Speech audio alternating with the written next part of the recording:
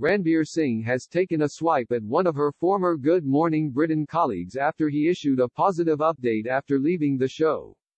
Ranvir Singh, 44, took a dig at former Good Morning Britain director Aaron Gordon earlier today, as he shared a life update following his move to Piers Morgan's Uncensored. In a Twitter post shared last night, Aaron celebrated the fact he no longer had to wake up in the middle of the night for work. He described the decision as life-changing, as he admitted he was not sure how he managed to wake up so early every day for 13 years. Aaron penned, "This is the first time in 13 years that I've not cared that it's still daylight at 6:30 p.m. Not waking up in the middle of the night anymore is life-changing. Not sure how I did it for so long." Ranvir reacted to the tweet early this morning, writing, "Yeah, miss you too," alongside a rolling eyes emoji. Aaron simply replied with a string of laughing emojis,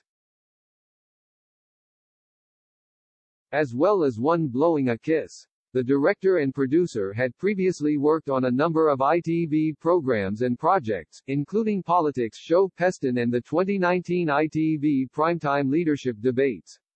Late last year, he was confirmed as the executive creative director and head of studio output for News UK Broadcasting. Aaron will also be series director of the new global primetime show fronted by Piers Morgan, Uncensored. Speaking of the director's appointment,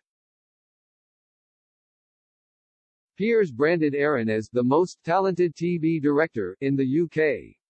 He said, "I only want the very best working on my new show, and after the 5 years we spent together on Good Morning Britain, I know Aaron is the most talented TV director in the country. So, I'm absolutely delighted he will be joining us on this exciting new challenge." The exchange comes after Ranvir saw herself surrounded by reports last month claiming that she was set to quit GMB. The TV star has been a regular face on the morning program for the past 7 years, becoming the political editor in 2017. But reports last month claimed she had handed in her notice as political editor late last year in favor of a new role.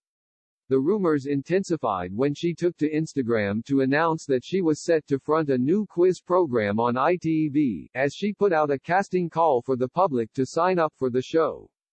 In view of her 119,000 followers, she called on fun and energetic people to take part in the program.